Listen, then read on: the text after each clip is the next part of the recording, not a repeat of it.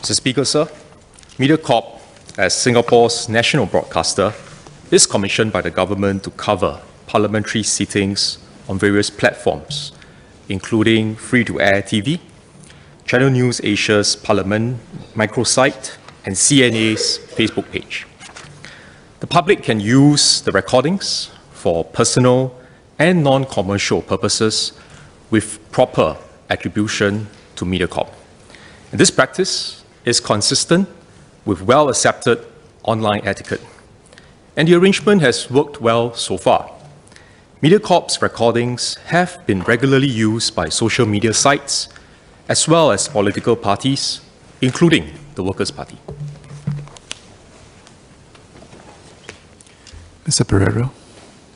Thank you, sir. I thank the MOS for his reply. Just a few supplementary questions. Firstly, why is Parliament not given the modest funding and ability to make its own live feed and video recordings available and provide a searchable archive, as is common in other developed countries' legislatures like Australia, Taiwan, Japan, UK, US, France, for example, many of whom have their own YouTube channel or some other way of archiving video recordings of sittings? That's the first one. The second one is, why does a corporate entity own the copyright to a record of parliamentary proceedings, an activity where other costs associated with creating the proceedings, such as the cost of the Parliament team, for example, are paid for by the taxpayers?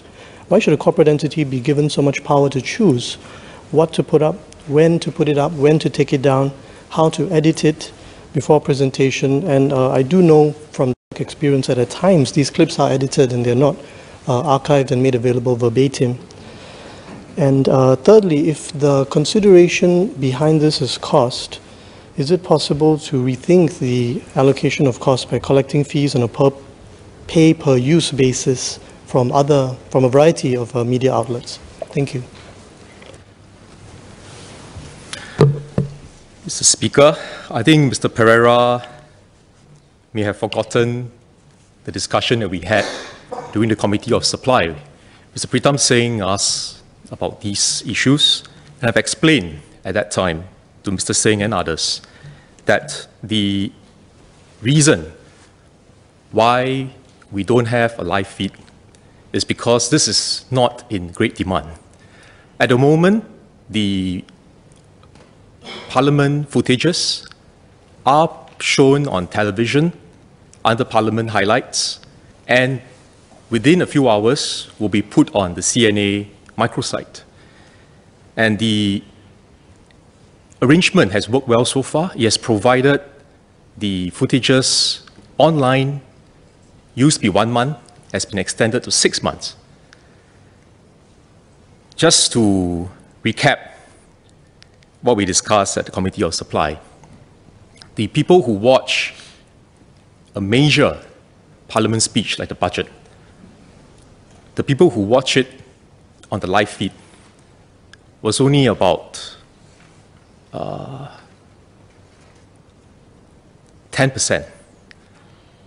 10% compared to what was shown on the free-to-air TV, on the news that evening. And less than 1% of all viewers watch the budget live using web streaming. So Mr. Perera has also mentioned that the copyright belongs to MediaCorp. That's not true.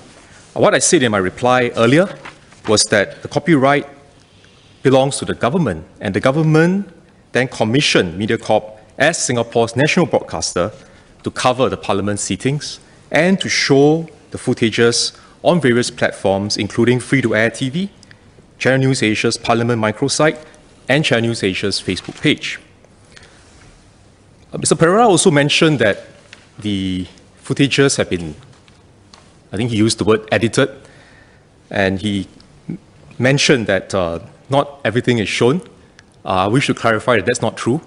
I've also explained this during the Committee of Supply. The footages are all put up. They are edited to show, to arrange, to sort them out based on the speakers and the reply given.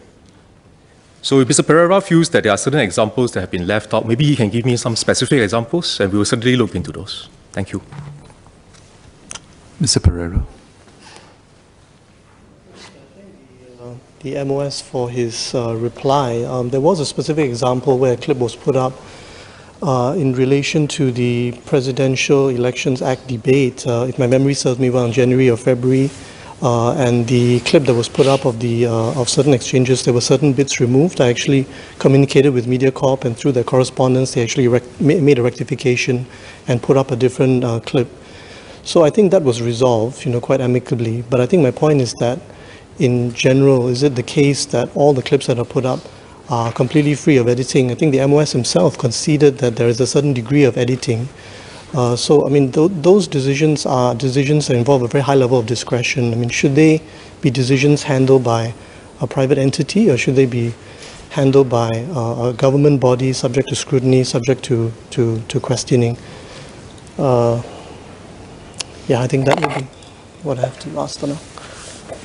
Mr. Speaker, I want to reiterate the point that when I say editing, I think my definition of editing may be different from what Mr. Perera was alluding to.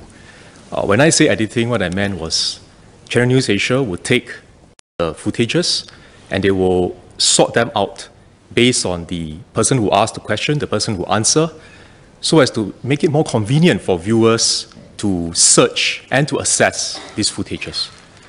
The editing that is done is not to remove certain parts of what was said.